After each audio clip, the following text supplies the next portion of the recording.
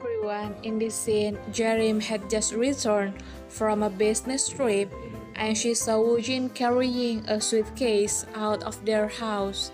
Jaerim then forbade Hyera from joining her for breakfast. After breakfast, Jaerim asked Kyung-ha if she knew that Woojin had left the house. She also asked Hyera if she knew the reason Woojin had left.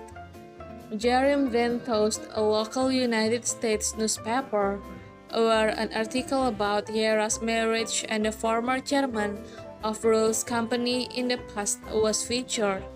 Jaerim couldn't believe that Hyera had lied to everyone without hesitation. She questioned Kyung-ha if she had known about this, but chosen to turn a blind eye. Kyung-ha lied to Jaerim, claiming she also didn't know and was searching for the truth of the photo. Jaerim expressed that now she had uncovered the truth. Jaerim informed Hyera that she had to leave the Ju family home immediately after giving birth.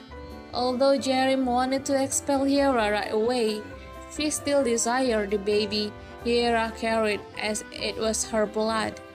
By the end of this scene, Jaerim showed no mercy towards Hyera, even when Hyera knelt down to beg for forgiveness.